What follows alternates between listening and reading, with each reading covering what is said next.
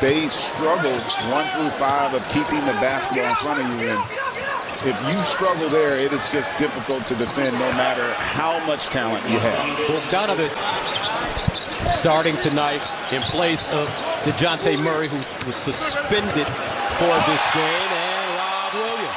An effect on Jason Tatum. He's 6'9".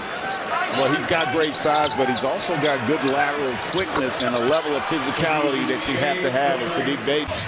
From the three-point line here in the first, Tatum off the dribble.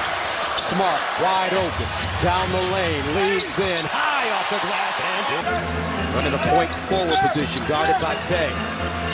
Horford, and Horford. Oh, 15 foul. Now Brown pivoting, whirling, and hitting. Now even Horford, old fella, pushing it, kicks it, Brogdon downtown. Al Horford on that possession, defensively and leading the transition. Collins a jumper, and he hits. And a big-time rebound there. 10 points, 4 rebounds.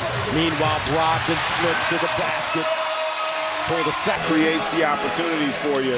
Otherwise, they're just going to switch it.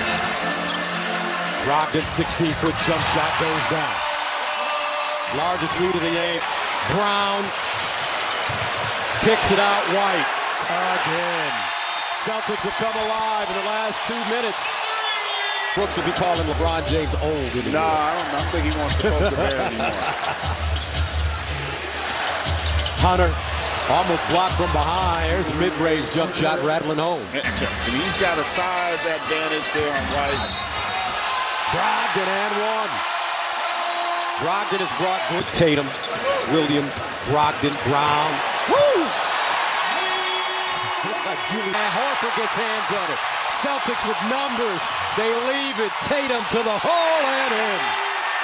Proactive, deflections, they're physical, and they are committed. 16-4 run. There's that teardrop from Young.